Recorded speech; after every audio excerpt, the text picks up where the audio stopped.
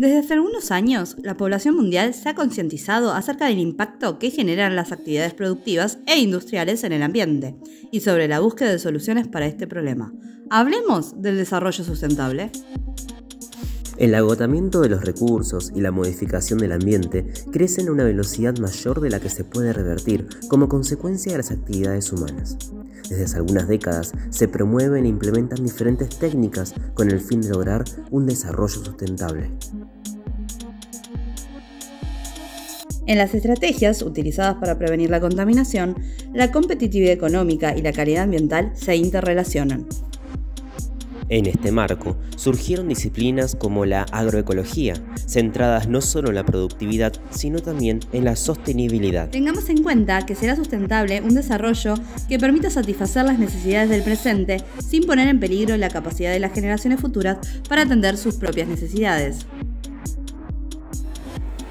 Se ponen en juego la estabilización de los agroecosistemas, el mantenimiento del equilibrio ecológico, el desarrollo de los procesos biológicos hasta un nivel óptimo y se relacionan actividades agrícolas con la conservación de la biodiversidad.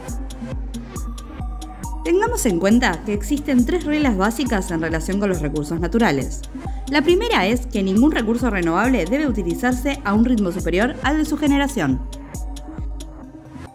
La segunda, ningún contaminante deberá producirse a un ritmo superior al que pueda ser reciclado, neutralizado o absorbido por el ambiente. Ningún recurso no renovable deberá aprovecharse a mayor velocidad de la necesaria para sustituirlo por un recurso renovable utilizado de manera sostenible.